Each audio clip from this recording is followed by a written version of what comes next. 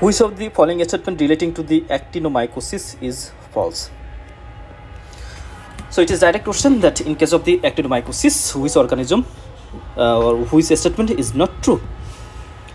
And actinomycosis, it is the bacterial infection. The mycosis, when we see mycosis, we think it is fungus, but actinomycosis is not a fungus.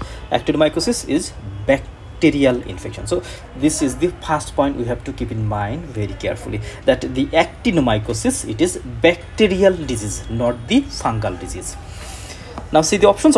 They are the gram positive bacilli, they are strict aerobe, it may be cause chronic multiple abscess, abdominal cases may develop in the appendix, open biopsy of the lesion is the best diagnostic test. So now we have to find which is not true regarding the actinomycosis.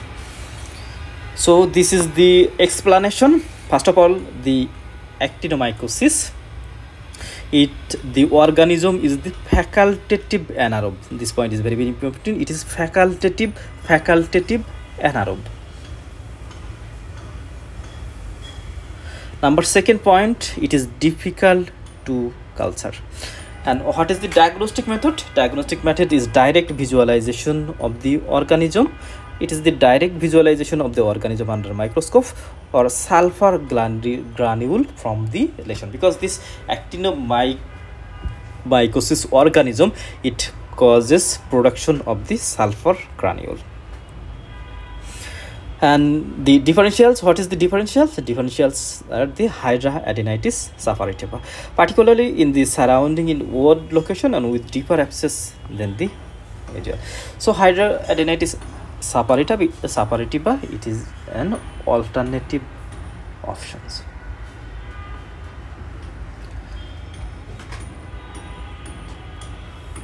So now what is false regarding the actinomycosis?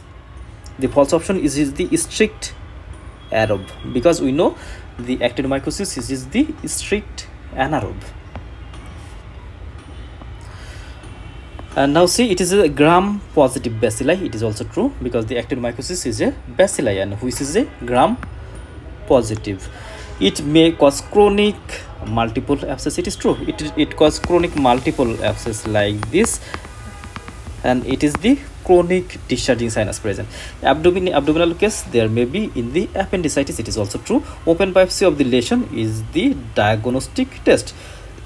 From this lesion we can take the open biopsy, and under microscope we can see the organism, or we can detect the sulfur granules from the lesion.